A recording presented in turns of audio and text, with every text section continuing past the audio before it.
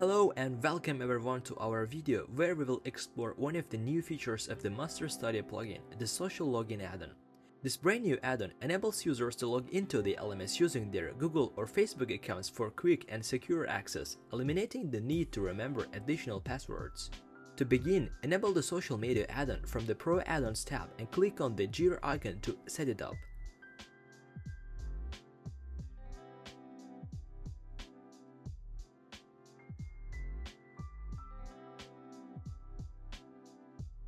Alternatively, you can access this page by navigating the settings, then profiles, and finally social login.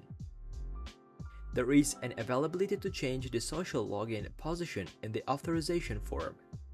In this video, we will talk about setting up social login via Facebook only. For Google, please refer to the previous video.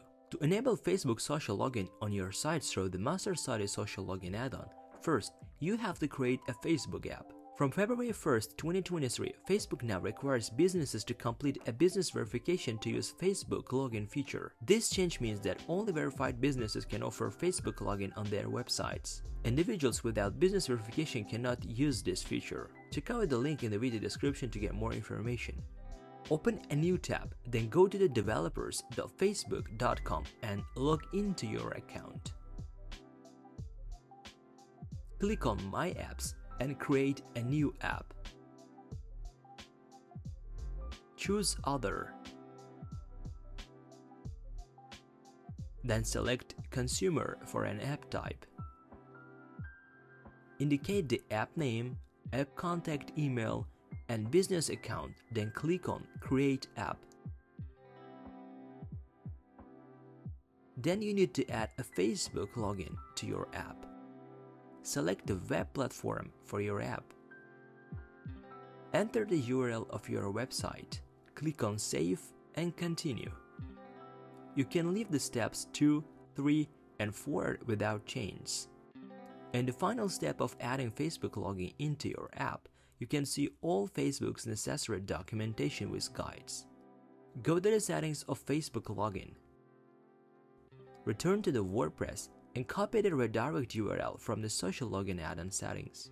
Paste the URL into Valid Auth Redirect URIs fields in your Facebook app settings and save the change. If a blank page shows up after clicking the Save Change button, simply refresh your web browser to ensure the changes are saved. Navigate to App Settings, then Basics. Ensure you enter a URL that links directly to your publicly accessible privacy policy in the Privacy Policy URL and Terms of Services fields in the Basic App Settings.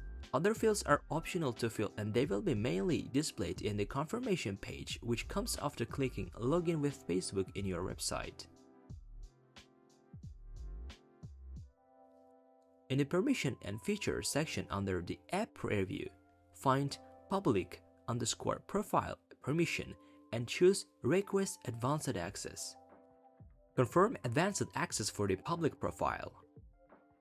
Answer data handling questions and click Submit. As this process is up to your business, you need to fill it on your own according to your business. Find the email permission and repeat the same process as we did to the public profile.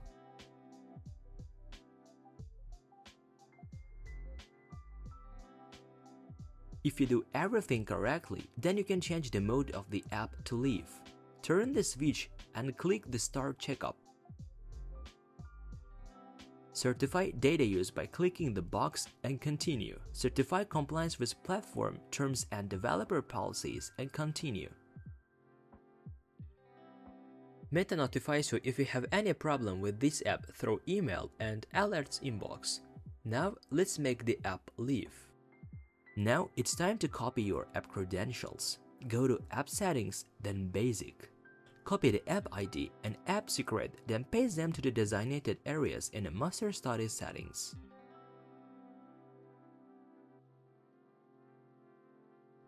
Do not forget to save. Good job, we've finished. Let's see how it appears to users. I think it looks amazing. That concludes our tutorial. If you found the video helpful, please smash the like button and subscribe to our channel for more content. Stay tuned, and of course, thanks for watching.